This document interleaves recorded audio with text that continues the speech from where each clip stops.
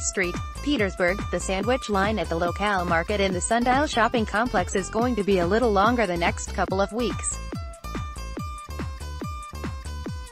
Before major league teams get busy with opening spring training camps, some have important business to attend to, presenting and arguing the remaining dozen or so salary arbitration cases. And with the hearings back in St.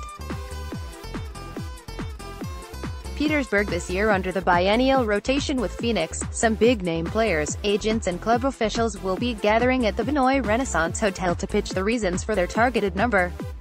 Colorado's Nolan Arenado has the largest case, seeking a record $30 million salary while offered $24 million, though he and the team could settle near the midpoint. Of local interest, outfielder Tommy Pham asked for $4.1 million, and the Rays, who don't negotiate post-filing, offered $3.5 million. The encampment started last Friday, when the first handful of Major League Baseball workers, and locale food fans, came down to begin the preparations, setup, logistics, administrative for the 2+ week stay. When the hearings commence, there will be 25 or so people seated around the long T-shaped table in a hotel conference room, with dozens more checking in or huddling elsewhere in the Tampa Bay area, to do prep work for the next cases on the agenda.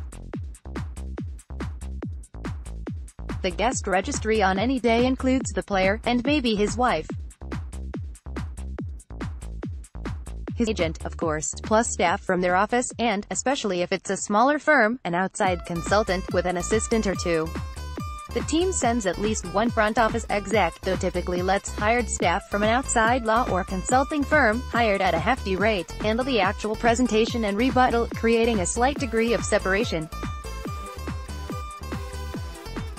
There also are staff analysts and lawyers from both the Players Union and MLB's Labor Relations Department, who sit at the table and provide support to their sides.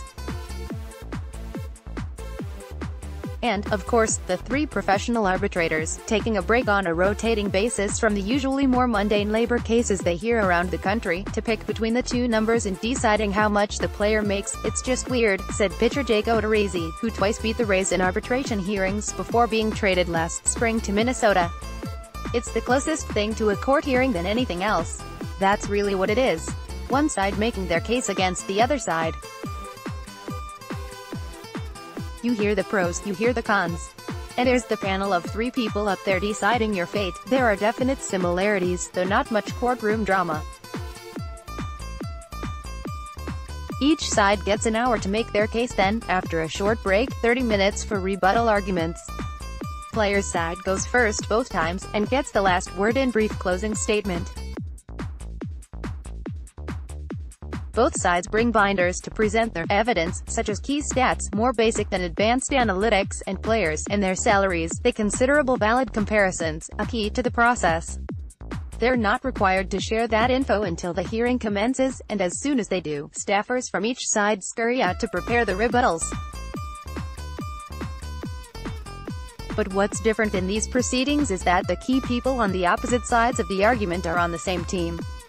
That puts the player in the uncomfortable position of listening to lawyers and analysts repping his team, though usually not his actual bosses, point out negative stats and other disparagements, then, win or lose, having to go back to happily work, and play hard for them. It's pretty much all negatives, Odorizzi shared. They start off with an introduction. They say they still like you as a player, obviously, because you're still part of the team, and this and that.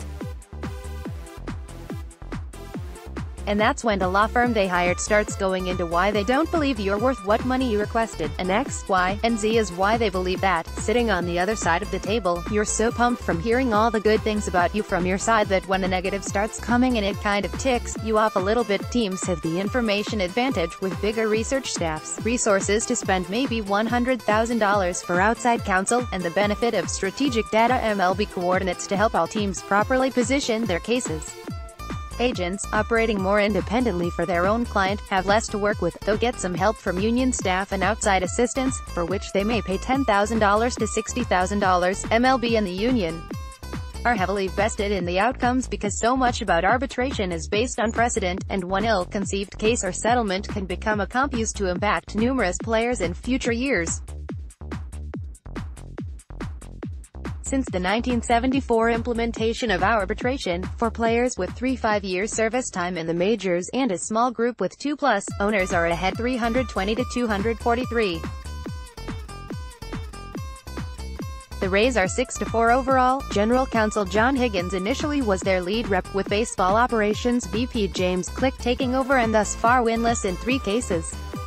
Hearings are usually considered the last resort, and sometimes even settled at the last minute at the hotel. Teams and agents work for months researching their position and salary request, then typically negotiate only at the January filing deadline. For the Rays and an increasing number of teams also adopting a file and trial approach, that is the cutoff point for negotiating, and they head next to a hearing, which are becoming more common of late. The arbitrators listen to both sides, then have 24 hours to make a decision.